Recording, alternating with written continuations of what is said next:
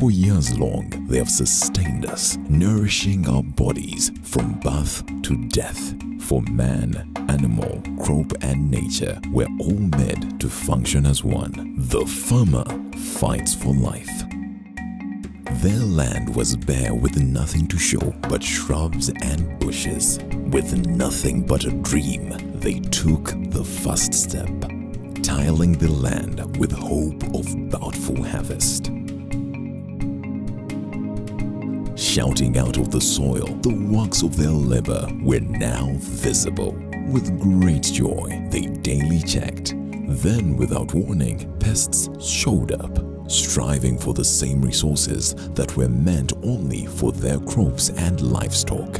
For too long have they strained their backs, trying to get them out of their farms. Worn from their labor, they sought out for help. Omwaka gwe twatandikamu 1973 omwaka twatandika bizinesi Bukoola tuli baana nzaalwa ffe bava Buddu. Waliwo omugga baguyita Bukoola gwe tusomoka. Twalowooza nti omugga ogwo tuguggyemu erinnya erya Bukoola. Kikintu kye tulabirira ebikoola bye birime okufuuyira, okutta ebiwuka, okutta omuddo. Kale Bukoola ne livaayo bulungi ng'erinnya. Ennyanya zange zalumbibwanga Bright. Obunyanya batanga obunyanya bwalinga butono. Ennyanya zanvundangako mangu. Nga tulinaba kukozesa ddagala lya Bukoola nalimanga kitono nnyo ate nga kintwalako ssente nnyingi. Naddala eddagala lya Weedmaster liyambye nnyo mu kuteekateeka ennimiro era kati nnima kinene okutenkana nga bwe nasookera mu myaka gy'ekyenda. Nasooka n'entagala n'enkozesa lino n'okozesa lino, abangi ne bakugamba bino, abangi ne bakugamba biri, ekyamazima linkoledde. With delight, they got hold of it, spraying and protecting their whole produce. Life returned to their farms. The anticipating community hurried to the market, desiring to exchange money with their produce. Practices za Bukoola zeesigika. Era olw'okubanga zeesigika ziba nnyangu za kutunda. Naye ate bakyanguyizaako n'omulimi nti bakinterpretinga ne bakinyonyola ne mu Luganda. Products za Bukoola ezi abantu nibaziyitanira aho oshanga nizo nungi munonga kandi ekindi nizihika buri kyanga kyona nizihikamu nozishangayo kahabe kihihi kanungu rukungiri kisoro nozishangayo abantu bona nibazibona eyo bakuba mubazendera. They have been relatively cheaper and the company has been training us, dealers, as well as the farmers. So the usage has been very easy. I obtained knowledge about Bukoola products just by training, particularly by Bukoola chemical industry.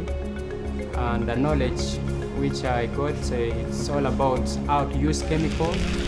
As your body cannot live without breath, so can't we live without them. A farmer should be elevated to a different class. You see it in other countries, some other developed countries where farmers are the billionaires, are the millionaires, because these are people who are feeding us. These are people who deserve the best. These are people who are keeping us alive. They are the nourishment for our bodies, the beauty in our surrounding. Abalimi baffe beeyongeddeko banga buli epiki zaabanga mbale naye akati abavubuka balina piki nga tebazeegulidde bwegulizi. Abalala bazimbye amayumba era mwana okutambula okusangamu ennyumba ey'essubi ate nenyirira nyinyi banyirira. Abaana babe babaweeredde bambala bulungi tekyali omuntu akuba mpale za biraka kubanga balina ku ssente olw'eddagala lino erya Bukoola nebidda bulungi nibafuna bakungula kingi. Products ezi za Bukoola zinyongiireho ekintu kihango munonga aha magara gange nk'omu mwaka 2010 nkabasa kutungaho omukundwa nayombekaho enju. Nsiima Bukoola chemical industries abo twikiririzamu ekatwesiga ekatuheereza obwa agents tukabasa kuheereza emibazi bataahi biitu abo kandi na munonga okurwanisa ebicukuri ebyabeire nebiteganisa abahingi. Nkubiriza basuubuzi bannange tuyambe abalimi okubawa eddagala ettuufu. Emyaka gino 5 Bukoola gyejaguza ng'eri mu tuweereza. Bannaye mwebale nnyo, mwebalire ddala afe abaabategeera okuba nti ebintu bye mubadde mutuwa, products ze mubadde mutuwa zitukyusizza okutujja ku ddaala erimu okututeeka ate ku ddaala eddala. Tubeebaza. Tuyozaayoza kampuni ya Bukoola okweza myaka 50 ng'etuweereza. Ng'oggyeko abo beekozesa mu kampuni yaayo, naye naffe eno abalimi eno wansi tufunye emirimu kubanga kati tugaziya ennimiro twongera okufuna abakozi abangi. Kati nga wano bennyina bano nibadde sibalina singa nali sikozesa ddagala lya Bukoola, kati mbalina kubanga ennimiro nnene sinza kugikolako nzekka. Kati ebyo byonna byonna nenkubiza abalimi baffe abatuuze bannansi eddagala lya Bukoola mulyettanire kubanga bw'olikozesa amagoba geeyongerako. Ekyo kyoba okola. Intabarusi ya Bukoola habw'okussa emyaka 50 omu buheereza mbendeza n'obuhangazi babaase kuguma nibaheereza abantu ebintu birungi ebirabaase kuheereza gye abahingi bakabona amasharuura amarungi Uganda ekagyenda omu maisho. Tosobola kuyimirizaawo kintu ng'oli wekka, naye okubeera n'abakozi abasobola okuyamba ekintu ne kitayiyika n'okikuumira emyaka 5 ngiyozaayoza buwanguzi bunene. Ne Dokita Kyabagu weebale yatandikawo ekirowoozo n'obeera ng'ate omanya nti abalimi kye beetaaga ate n'obawa ekyo ekituufu. We thank our farmers for trusting us, for being there with us.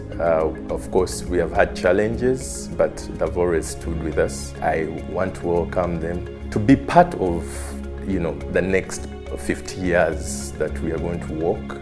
We'll be together, and I'm excited that we have a lot that we can, share from each other and see that we make history together.